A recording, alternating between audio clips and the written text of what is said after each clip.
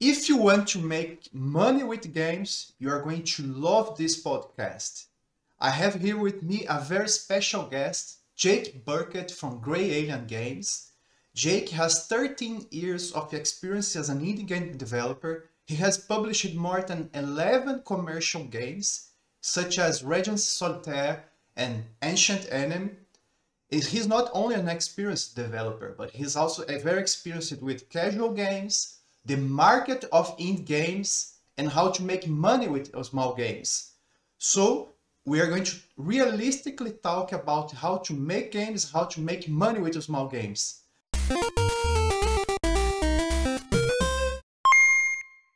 Jake, it's a pleasure to have you here with me today. Thanks, Alfred. Nice to meet you, and hello to your viewers. Since your audience is mostly from Brazil, I would like to start from the very beginning. So can you give us a quick introduction about yourself and how and why did you start developing games? Sure. So, yeah, I'm Jake from Grey Alien Games, and I started programming when I was 9 in the 1980s. This is the era of the 8-bit home computer, and I had a computer called the Spectrum 48K, and it came with a manual for basic programming. And I learned basic programming because, there wasn't the internet then, there wasn't a lot to do, and games were expensive. So I taught myself. Then I had a Commodore 64 and taught myself on that and other machines like the Amiga, and continued to make games as a hobby actually for 20 years. And I had a business software job for 10 years, but I was making games as my hobby, and I realized I really wanted to do that full time. And so I quit the business software and went full-time indie in 2005, actually. So it's been 16 years, and started making games as a full-time indie. First casual games, then some kind of crossover indie games that I sell on Steam and so on. So we can get into that in the talk, I'm sure. That's nice. So you actually currently 16, you have 16 years of experience as a game developer. That's really nice. So my data says here 13 years. So yeah, it's been 3 more years. That's very nice. And some more games, about 13 games now. 13 games, okay. So not 11, as I said. That's very nice. And so since you said like you turned out to be a full-time indie game developer by some time, what does it really mean to be like a full-time indie game developer? Is it like being a rock star, having millions of downloads such as Minecraft? Are you like a kind of Notch that from Minecraft, or the guy that created Stardew Valley, like Eric Barone? Do you sell a lot of merchandise from your games? Your games are played by famous streamers. So is it like being you, a full-time indie game developer? Okay, well, I'm definitely not like the people you mentioned there. I think it's easy to hear about the outliers in this industry. So the people who made it big, like Notch or Stardew Valley or Jonathan Blow, various other people. And the reality is they're the sort of top 1% of indies. Okay. And then you've got a sort of another group who are professional full-time making games, surviving like me, but maybe not rich. Okay. And then you've got a whole other bunch that are even struggling to survive, or that are hobbyists. Okay. So for me, I make games full time. One thing that's different from a hobby is when it was a hobby, I could just work on whatever I wanted, have fun doing that. I didn't even need to finish it. I didn't even need to ship it or make money. I didn't need to do accounts. I didn't need to do contracts. I didn't need to even hire people. I could just, do stuff myself. And if it was bad, it didn't matter really. So when you're full time, some of my time is spent programming and designing games, but a lot of it's spent doing business development, working with other people, boring stuff like accounts, like I said. So there's a lot of actual running of a business, and that's what mustn't be taken for granted. It is a business if you want it to generate money for you to survive. And so you have to take that side of things very seriously. And luckily I had experience in that from making business software before. So I was able to translate over to games. I didn't start making games until I was 30. So I had like a decade of experience working in an office and doing that kind of stuff. But also I choose my own hours. I do choose what I work on, but I have to make sure that it fits the market and is going to be a viable product. And that's a whole big conversation. Um, so I have flexibility and I work at home on my own and I hire contractors in to do art and music and stuff like that. So, and I work with my wife and she helps me with the design and writing and all sorts of decisions. And lots of people say they couldn't work with their wife or husband. Fair enough. We managed to do so okay. But, that's a thing to be careful of. Yeah, you started with a very important point that like most indie game developers are not like Notch or yeah, they not do not make Stardew Valleys. Those are outliers. And but I asked that question because the public of Cria Jogo normally asks like there's a lot of YouTube videos and YouTubers that sell this dream of you making big like with games and always comparing yourself. Okay, you can make the next. What if you make the next Minecraft? Like you never know, right? I would say the odds are very very low, right? And since you said like that your games that you make like are not those big hits, can you talk more about your games? So yeah. Sure. So the first game I made was a match 3 game. Okay. And that was back in 2005. And it was a match 3 for PC. These days, people assume match 3s are all on mobile, but I started making games before mobile was a thing, right? Mobile games. So I made a match 3 game because I actually enjoyed playing Bejeweled. I thought this is good. And I could probably make something like this, but with a sort of Christmas theme and my own twist on it. And I did that. It didn't do very well, but I learned a lot in the process. And then I made a whole bunch more match 3. So I kept the same engine and improved it and made it better and learned more about how to make quality games for that market. And that market was the casual download portals like Big Fish Games, Gamehouse, iWin, and so on. And those sites would sell match 3 games, card games, hidden object games, very specific genres, but you had to have the right quality and the right sort of themes that appealed. And I figured that out. And then once I'd figured that out, I knew that if I spent a certain amount of money, I could probably make more money coming out the other side if the game was good enough. And that's pretty rare in this industry. Like these days, even on Steam, you've certainly got no guarantees. So this was perhaps easier to make money in the casual side than Steam. But not a lot of indies want to do that because they want to make platform games or roguelikes, genres which don't appeal to these sites. But I didn't mind them. After match 3 games, I made some solitaire games. And again, that was popular with that site. But then I branched out into Shadowhand and Ancient Enemy, and those are solitaire games with turn-based combat, and the idea was to try to appeal to the Steam audience, and I did to a certain extent, but not a hit level. So again, I'm rethinking, and I've moved into city builders for my latest few games. So I'm always changing and looking at the markets and seeing what worked and didn't work as I go along. That's interesting. Like, for example, you said with Shadowhand and Ancient Enemy. By the way, I bought your games on, I think Ancient Enemy on pre-order, and then the Shadowhand I bought it after it was launched. Oh, and good. Both of them, like I played like for 4 hours straight because I found them very, very compelling and addicting. Like, how do you take such simple concepts, for example, as match 3, which apparently are simple, right? And make them like very addicting. At the same time, how did you come with like a solitaire game and added RPG elements on top of it, like such as Shadowhand and Ancient Enemy? So I found them amazing. Okay, yeah, sure. So the thing with match 3 is it was a good fundamental idea, and Bejeweled did it quite well. And when I made my own match 3 engine, one of the things I focused on was the game feel, which you hear a lot about with platformers and other such games. But game feel is really important even in casual games. So I made sure my engine ran at 60 frames per second, and I made sure that the gems moved really smoothly and nicely and felt satisfying to match, and that the explosions afterwards were really cool and nice, and the way everything fell down was good.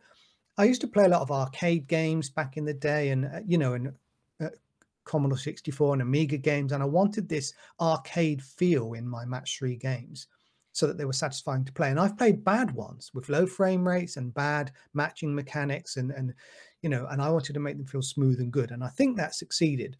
And then I added on levels, because Bejeweled doesn't have levels, right? It just has one level you play over and over and it gets harder. So I wanted to add in levels with a variety of challenges and things you need to do within the levels to beat them and get a higher score and so on. And then you can add in things like a meta game. So my spooky bonus game, you collect objects that you decorate your house with for Halloween, except that not only they're not just decorations, the objects are power-ups that you then use in the game. So they have a meaning. So it goes beyond a decoration. And as you know, with things like with Regency Solitaire, I did the same thing. I got the card game, the basic card game, and made it feel really smooth and satisfying and fast to play. So it's quite arcade-like. It's not too much sitting around thinking. And then I added on power-ups, which you don't normally get in card games. You can blast the cards off and do things, numerous things to help you get an advantage over the randomness of the cards, right? And then there's the meta game where you upgrade your ballroom. And the idea for Shadowhand, the turn-based combat, came to me in a sort of like epiphany moment one day where I was thinking about how I could improve the game. And I was thinking about Puzzle Quest, which of course is a match 3 with an RPG combat side of things. And I thought, how could I make that work with Solitaire? And that's when I came up with the idea to have Solitaire drive the combat. It still took a lot of programming and testing and small ideas that needed to be worked out. And as you know, with Ancient Enemy, I improved that formula by looking at what people liked and didn't like. And I think it's a unique game, right? There aren't any other turn-based solitaire combats like I've done. There's one other called Solitairica out there, and maybe a few more on the way now, but the way I've done it is unique. So that's it really. It's polish in terms of game feel, and then new ideas that just come to you about how to make the game more interesting and more in the player's control. And so have things that come out through the mechanics, like emergent mechanics can come out through the gameplay, and then a meta game or story on top, or both. And that's kind of the model I followed. That's amazing to hear about. Like basically, Shadowhand and Ancient and Enemy came from like you having puzzle quest, but then mixing with what you have from previous experience from solitaire games, and then you mix it and match them. Basically, that's it, right? Yeah. Okay, cool. Yeah. And since we are in the subject of game ideas, like when you decided to move forward, like when we're developing and finishing a game and a game idea, and when to abandon a project and idea and move to something else? Okay, I actually abandoned my first project as an indie game developer. I mean, before I went full time, I actually never really finished anything, maybe one or two tiny weekend projects, but it's very easy to get a new idea and move on to the next thing, right? But the one that I abandoned was a platform game, which was a kung fu platformer where you sort of walked around in a level and you explored and beat people up and found treasure. And it was cool.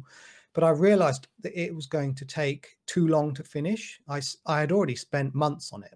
And I thought, actually, it's going to take me a year or more to finish. And I need money before then, right? I was going to run out of money. And at the time, there was no Steam really or any sites to sell this type of game on. And I realized what was selling in the market was match threes and other games in the casual genre. So that's why I abandoned that game and switched to casual games, because they would bring me in money. And as I've said before, I enjoyed those games anyway. It's important to enjoy the game that you're making. Otherwise, you won't fully understand what players enjoy from it. And you won't be able to look at, one thing I did was I looked at other games and made a list of the bad things and the good things. And I tried to only include the good things. It sounds obvious, right? But you can only do that if you appreciate the genre. If you're like, match three suck, then don't make one. Make something that you enjoy, that other people enjoy as well. How to, for example, what if you want to make something that you enjoy? Like, let's say your dream game. But what if it's like the scope is too big? For example, you said like make what you enjoy, but how do you mix them realistically? How to make that, and while also making something that can make money at the same time? Yeah, like something that won't make you go bankrupt and won't make you give up, just like you did with your platform game. But then you had another thing that you liked, such as the match three games. So how to move forward with that? Like my dream game, but at the same time, it can't be like my next RPG, for example. Right. I mean, a lot of people's dream games might be an MMO or some Yeah. kind of FPS shooter or something, right? And I like those games too. I would say obviously don't try to do that because they have giant teams and it's just a really foolish first project. But you might be able to pick some aspect of that game you particularly like. Maybe you like crafting, or maybe you like specifically the combat or the exploring, and you might be able to pick that element and build a game around one particular element of it. That's what indies can do. They can innovate and create within a smaller scope space. And the other thing just generally is absolutely making sure your first project is a very small project. I wouldn't even suggest people try to make a commercial game first. I mean, if you're a hobbyist, I think the first thing you need to do is finish a game, any kind of game, even if it's a weekend or a week or a month, and put it out there on itch.io or something like that so that people can play it, and it plays from beginning to end, and it's got a title screen and it's got a game over state or whatever. And get practiced at releasing entire games and doing the PR cycle and everything as a hobby in safety. Whether you've got another job, you live with your parents or whatever, you do that, and get experienced at it before you start your first project. And then your first project should be smaller than you think, because it will always take longer. You say 3 months and it would take a year, right? So always smaller than you think. Get the game out. Your first game maybe won't be that good, but you'll build experience and a fan base, and then you can use hopefully that engine again or parts of the code and make a second game, and it's speedier and you're more experienced. And the big mistake is to make too big a game the first time, and I see a lot of people do that. Now, you do sometimes hear of people like the devs who made Owlboy, and Owlboy took 10 years, right? And then it came out and did really well. Okay, fine. But actually, if you figure out the amount of money they made and split it over 10 years for 2 of them, maybe it's not so good. And there's a few games you can hear of that have had that long development and success, but they're rare, and it's a big mistake. And also, how did they sustain themselves for that 10 years? I couldn't do that for 10 months, let alone 10 years. So I've got to make money as I go along, right? You touched on a very important point that's coincidentally it's my last question. In one of your videos, like you show a chart where you show your income per hour for each game that you develop. For example, you just talked about Owlboy that took 10 years to make and it was a success. But how about covering those 10 years of development, right? Then you showed like Shadowhand, your game that took in the video, at least you said like it was your best game to date in 2018. It has 15 hours of content, but took you 2.5 years. But it brought you much less income per hour than all your other games, even for example, Spook Bonus and your Christmas themed game. So I think, yeah, I think that's the question. That's the thing, right? You're going to spend 2.5 years in a very big and long game, beautiful game, but how do you cover those costs, right? Yeah, it's difficult. I mean, I track my time per project so that I can at least see which ones paid off more than others. And then I'm realistic about, am I working for a good salary or a terrible salary along the way? Because no one's paying me. The customers are buying the game and my money comes from that, right? So, and it is a shame that something like Shadowhand, which really is a polished and big game, it sold actually a lot of money overall. But then when you divide that money down per hour, it's not very much. And so there's a balance to be reached between the size of the game you make and the amount of time you're spending on it and how much you need to be paid. And you need to find some kind of balance. If you make something too quickly, it will be so low quality, no one will want to buy it anyway, right? So or you could spend a lot of time making something huge and it doesn't work either. So there's a balance in the middle. You've got to find it in the middle. But how do you survive meanwhile? Well, a lot of people maybe have a full-time job and are making games part-time, or you can do both part-time. You can get a part-time job and do game dev part-time. Maybe you've saved some money up from before for a job or whatever. I mean, I didn't do that. I should have done that, but I didn't. Or some people have a partner that works. Maybe they're earning money and they're allowed to just make games. Well, hey, brilliant. I'd love that, but that's not been my situation. It's easier when you're younger. You don't have the responsibilities of maybe a mortgage or kids or, you know, expensive car or something, right? So, you know, the best time to experiment is when you're younger and have less responsibilities and less overheads, in my opinion. But you need to make sure you have what's called a runway, so a certain amount of months to be able to build your game, ship your game, and then support your game afterwards. And you hope that game will make enough money that you can make the next one. But this is not guaranteed. So, you know, ideally you might have a runway for 2 games or 3 games, which is getting even more difficult, right? If you had 2-year runway, maybe you could make 2 or 3 games in that time and get better at it. It's very difficult. You know, I can't offer a guarantee to anybody. You know, you just have to try these things if it means enough to you. But certainly there are easier ways to make money if you want to make money. You can get a job somewhere and get paid a salary, you know, in computers if you're good enough to make a game. The thing that is interesting to me is, apart from being my own boss and being creative, there's also this very small chance of the notch success, or not even that, just a good success. Whereas if you're on a salary, you're always just on the salary. Maybe you get some bonus, maybe some stock options, who knows? But when you're making games, there's always a chance it will go big. Now, that hasn't happened to me in 16 years. I've had some pretty good ones and some not so good ones. But I have plenty of friends who that has happened to. So I've seen it happen. And I think maybe mine is around the corner. But if it isn't, it's okay because I'm enjoying my life making games. So, and that's the key thing, really. You touched on another very interesting point, like that. If you have a salary, it's like you are going to have forever that salary, or a bit more, or a bit less, depending on the situation. But making games is like an entrepreneurship journey, just like any other business, because as you said in the beginning, it's a business, right? So if your business can be sustainable for a long time as a small business, but eventually you also may launch a very successful product. So yeah, that's then you have to balance like the risk you have to take, right? And and then it comes to another point you said, like if you have a runaway, for example, money for 2 years, you'd rather launch 3 games, or instead of spending all that money, like your saved money, for example, family money or wife's money, spouse's money, trying to make it one big game. So I have another phrase to paraphrase it that you said in another video, like you would rather roll more dice than one giant die, right? So that's it, right? That is very true. Yeah, I would rather do that because you're going to learn more from each game.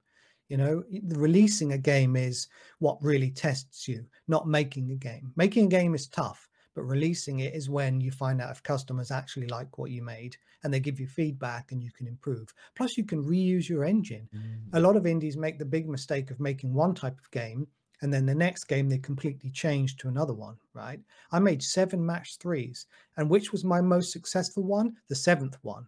It was Spooky Bonus. It made a lot of money. You could call that one a hit for the amount of time I spent on it. The amount of money it made per hour was very good. Actually, one of my mistakes is I probably should have made a sequel and another sequel and another sequel, but I switched to Solitaire. But that was okay, and that's done okay, and I've reused the engine 3 times, right? And I'm probably going to be reusing it a 4th and so on times. So too much switching of your own game genre or even the technology behind it. Like if you made one game in Unity and then another in Unreal, you're losing that previous code you've written and experienced. So be very careful. That's so basically, in summary, output more content and focus more on creating more, because as Jake said, right, as you said, like you get expertise on releasing this game, then another game, and of course then if you release 3 products in 2 years instead of one, the chance of you making, let's say, a small amount of money in each is bigger than trying to get money from a single project. That's it, right, Jake? So yeah, and you'll build up fans and you can even cross promote your games. I do a thing on Steam where when people play Regency Solitaire, the title screen has a button that says more games, and those people can click on that and see my other games and click on those and buy those. So fans of one will buy another one. And you can even set up a bundle on Steam where you have, if someone's bought one of your games, they can get the other games for 25% off or something. So then you keep the fans with you. And then you can set up a publisher page for your own games. So that's more likely to happen if you have several games. Okay. And then you have a catalog that just starts making money in the background. And then you can put it on other sites and people come to you for deals for various bundles and different things. And, you know, so be careful with those. Some of the bundles are really poor, but some sites are quite good, you know, depends. Yeah, I love everything like you're saying. Like again, let's just to finish this specific question. So launch more games and build experience, and that's it. Then you have all the elements that you were saying, right? The audience and the possibilities of distributing your games in bundles and sales, cross sales, everything. So yeah, I think this is the best advice one could give for in-game developers, right? Yeah, this is really good. And Well, I interrupt you there a moment. Just one of the things is people always come back to, you know, but you should spend longer on a game in order to make a hit game that goes big. And it may be true. If you spend longer, maybe you slightly increase your tiny percentage chance of a hit game, but you also increase your chance of it flopping, you losing all your money and you having to quit. So what I've decided is the safer model, because I have a family and a house and I'm paying a lot of the bills. I need to make sure that I'm a sustainable business so that my games come out fairly often, make money, and I can sustain myself in the longer term. And that's what my GDC talk was all about, being a sustainable business. And people were like, oh, well, you'll never make a hit game if you keep making match threes. And I'm going, well, you missed the point. The point is I'm trying to be sustainable and guarantee that I can keep working in games rather than rolling the one big die and then it rolls a one. That's awesome. A very awesome analogy. Since we are talking about making more games, then let's talk a bit. Go back about the genres. The first time I heard about you was in your blog in 2009, from a blog post like, "Are casual games recession proof?" When you talked about exactly about like making games with casual game portals such as Big Fish Games and others. So do you think like genre has an impact on how you make games? For example, if you make more games in less time, do you think the genre is important? Like, and do you think that's in another question? Like, do you think like casual games it's still possible to keep releasing casual games for a casual public and still make games with it? Because you talked about that in 2009. What about now? What's the situation with casual games now? Okay, there's two questions there then. The first one about genre is, yeah, the thing is to make shorter games, certain genres are easier to make shorter games in. Like if you want to make a complex simulator game, that will be difficult in a short period of time.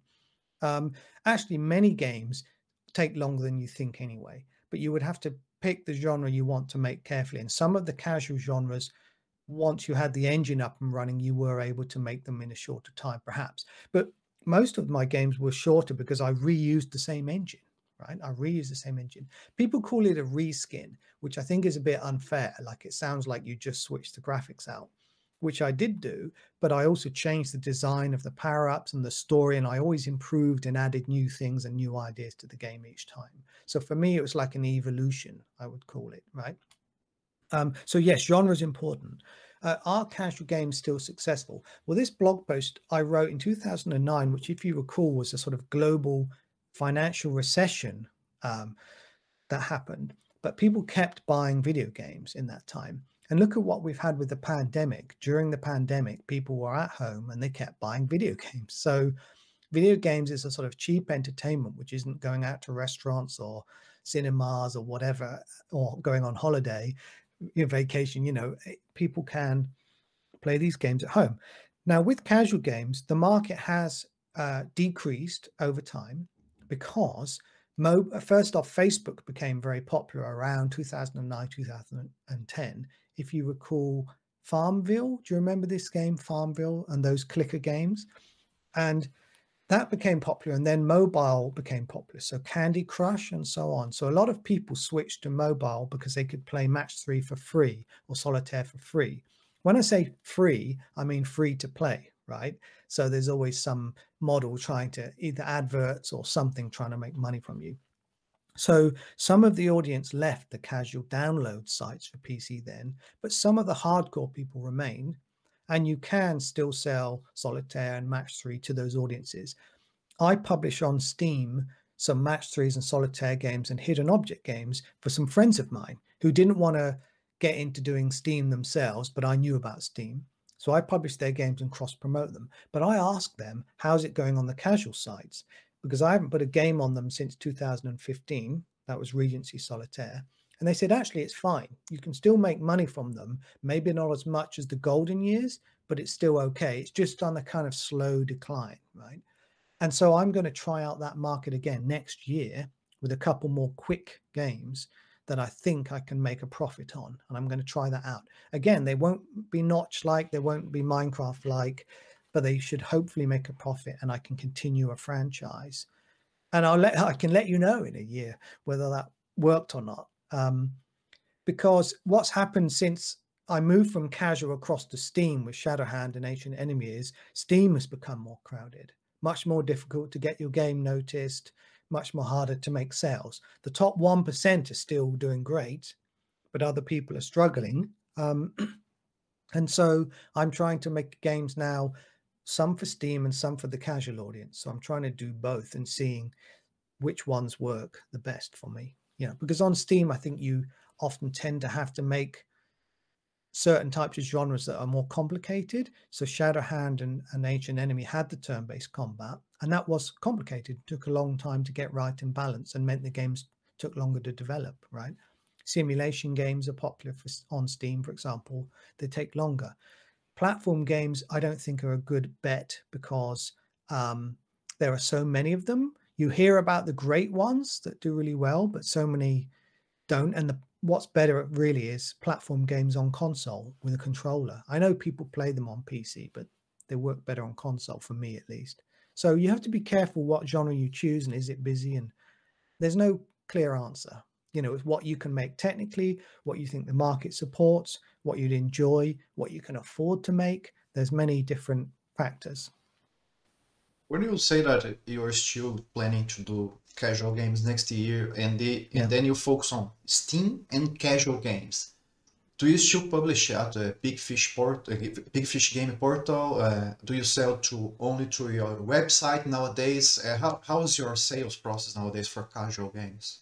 It will be going back to Big Fish Games, Gamehouse, iWin, the various sites which took my games before and saying, hey, it's me, remember me? Do you want my game? And I hope they will accept my game. I have friends there who have contacts who will poke them for me, hopefully, if need be.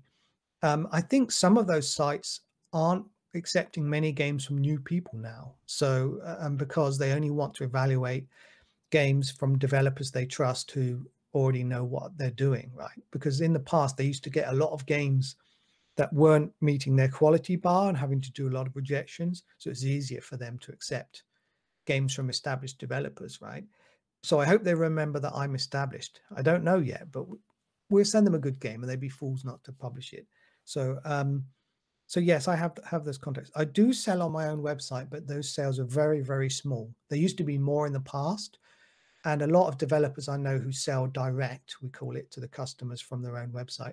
It's great because you keep 100% of the money, or 100% minus a payment provider fee of maybe 5%.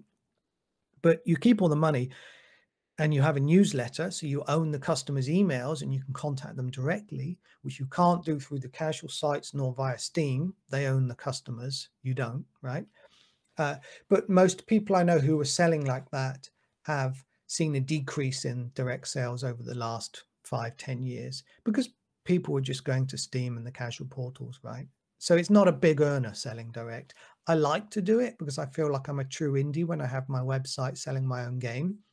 And I like putting games on itch.io, which is, it feels more direct, you know, especially as you can adjust the percentage to whatever you want. I've left it at the default 10%, which I'm happy with. And you are in contact with your customers directly through them. So I like that. So itch.io is a kind of middle ground, and I recommend it to try it out and to support it, but it's not a big earner for me either. Now that we talked about casual games and Steam Can we talk about your last game? Like, I don't know if it can be classified like as a casual game or a hardcore game, or is it a in between? It is actually T minus 30, right? With a city builder. So how how did you jump like from solitaire to city builder while keeping like a as you said, it's only 30 minutes of gameplay, right? So how to, can you talk about it? That's I'm very curious about it. Sure. Yes. Well, that game was a collaboration with Dejaban Games, who are based in Boston. And I know Ichiro from there. And he spoke to me a while ago about collaborating on a game. And they had a game called 20-Minute Metropolis. So it was a 20-minute game where you do a sort of city builder. And it already had a lot of the sort of mechanics in it that we used in T minus 30. But my job was to look at that previous game and improve the mechanics, balance it, add new stuff, fix the UI, you know, loads of stuff really. Lots of small details, the sort of thing I'm good at doing. And so one of the things we did was we added proc gen. So you've got different landscapes and different playability each time. But I did spend a lot of time balancing and testing and tweaking everything really. But the idea to make it 30 minutes, well, that came from Ichiro because he had 20 minutes and he said, let's make the next one 30 minutes. And I thought, well, in that case, it can't be a long city builder that you play for a long time. It needs to have the sort of slightly manic arcade feel or RTS feel. And so I was doing research like StarCraft 2 and looking at things like that and trying to get the feel of those sort of games into it. You can play it casually and chilled and you just play it with a mouse, and you don't have to think a whole lot like city builders where you're building up complex systems. So that's quite good. It's casual in that sense. But when you get better at it, you get faster and faster. And some of the players I've seen on YouTube are so fast and are scoring millions of points, and they've really optimized the systems. And that's what I wanted from people, to replay the game and each time get better at playing it like an arcade game, really. And I think that's what worked. So anyway, it was a collaboration, but I think it was an interesting crossover of casual, arcade, RTS, and city builder flavor. What also was important was we came up with the idea of you're building rockets to save people, and that adds a really clear goal to the player: save as many people by the end of 30 minutes. And that was a sort of flash of genius for the design idea anyway.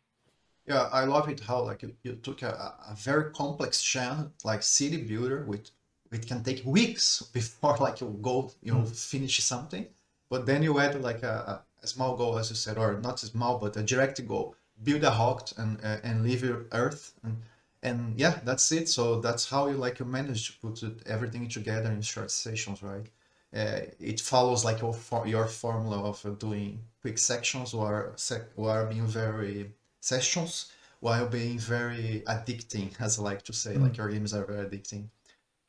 Okay, so we talked about your games and the market. You mentioned in the beginning, like you started with Blitz Max, right? And now, if I remember correctly, you are using Unit.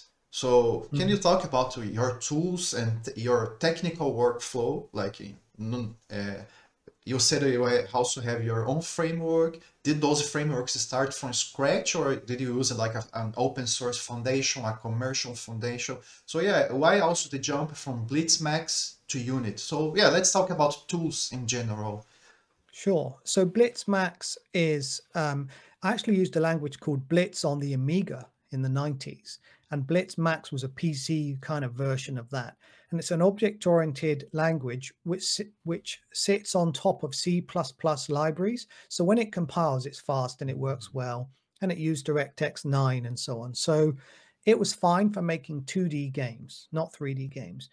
And I used it very effectively. I made my own framework within it. And what I mean by framework was the BlitzMax handled drawing sprites, to playing sounds and file system and stuff like this, low level stuff.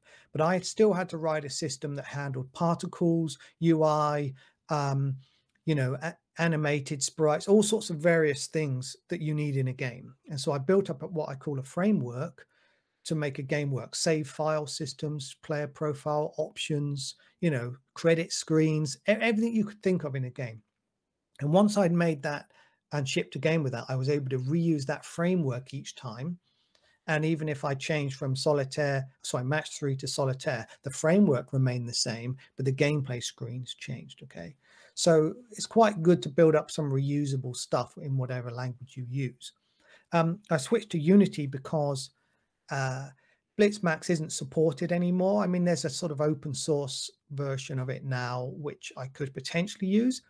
But I know that Unity, you know, is cross-platform. We actually released a game on Nintendo Switch recently, for example, Regency Solitaire. And I know that I could also very easily search on the internet for solutions and find them, though the difficulty with Unity is many of those solutions are 10 years old and don't apply anymore, but you need to find modern solutions. And I know that I could easily hire somebody or work with someone else who knows Unity because it's very popular. Or worst case, if I had to get contract work in because I needed some money, I think I could do that in Unity now, right? So there's a lot of reasons I moved to Unity. However, I'm using Unity less and less in terms of its features, and I'm doing more code. I prefer code, so I prefer writing the stuff in C# that does mostly what I want, and I use Unity more as a rendering engine, to be honest, with cross-platform capability. And its UI, I'm using some basic parts of its UI as well. So that's why I've made that change. And who knows how long I'll stick with it. But I stuck with Blitzmax for over 10 years. And by then you get pretty good and you build up a framework. So if Unity remains stable and good for a while, I can stick with it for a while. You mentioned like you do the business and especially the programming. Your wife help you with the writing. But what about the art? Your game have awesome. All your games have awesome art. And what about the sounds? Do you also do those? Because the art is like it's beautiful, very beautiful. Especially the shadow game and the ancient enemy game. They have very beautiful art. So how do you do those?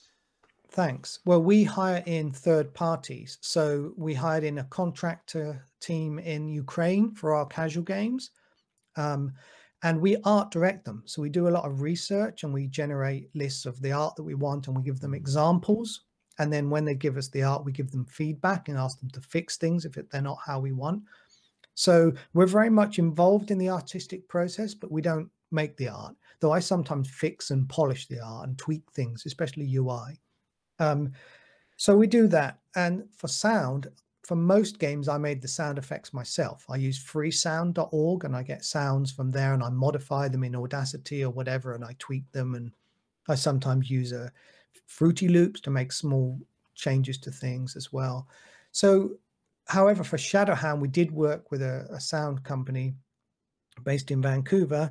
And they did a really good job because we needed a lot of combat sounds and yells of the players and stuff. And it was beyond my scope. So we needed to hire somebody to do that. So I always say, you know, hire somebody if you want stuff done better than you can do it yourself. And you need to be honest about how you can do stuff. There's normally always someone that can do a better job. But of course, that costs money. So you have to have a budget for that. But hey, you know, the better games look, the better they sell. I know we can find exceptions, but it's pretty obvious that the way a game looks in a video or screenshots makes people interested in checking out the store page and buying it. And so that is actually almost more important than the gameplay initially. Gameplay is what keeps people playing the game for longer and telling their friends and so on, right? So, yeah.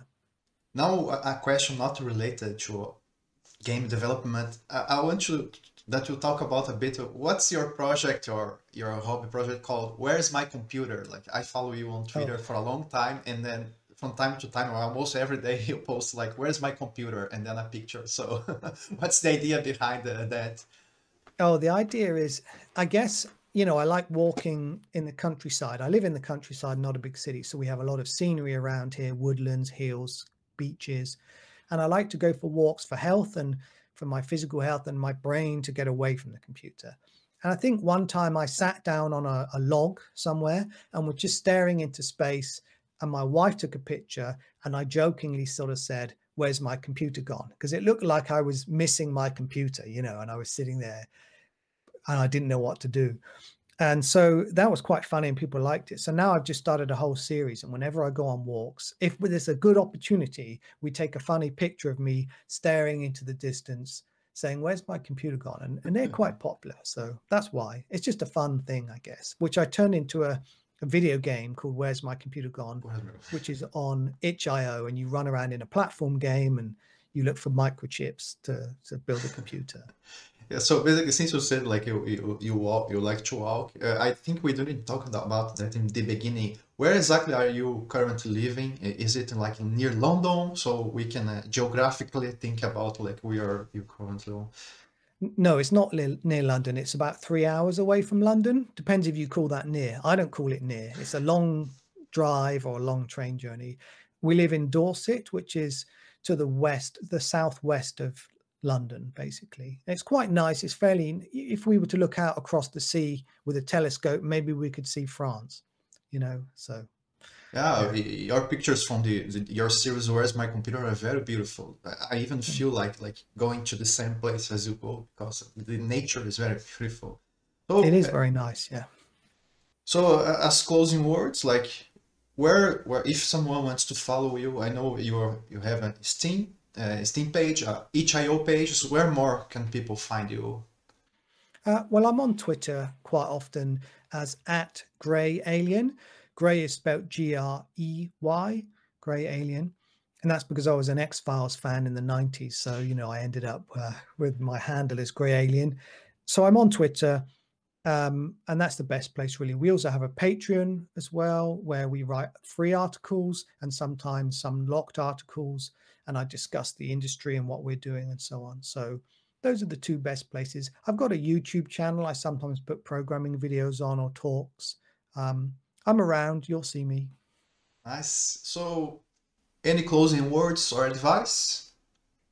I would say, I don't know what the situation is where your viewers are, but as well as trying to make money from games directly, the one thing I wanted to point out is I also try to make use of tax breaks, which I have in the UK, which sounds boring, but we can get small incentives for that in the UK making video games, and try to make use of funding from either government bodies or publishers or other indies. So there are many ways to make money from games, contract work as well, not just making the game yourself. And I've switched between all of these in order to sustain myself. So you need to just be aware of everything that's out there and choose the best thing for you at that time. Okay. But good luck to everyone. Do your best if you really want to do this. But at the same time, you've got to do this carefully and sensibly and make this sure that you can sustain yourself for a long time. Thanks a lot, Jake, for being here. It was very insightful. I loved talking with you. And yeah, hope to see your next game next year.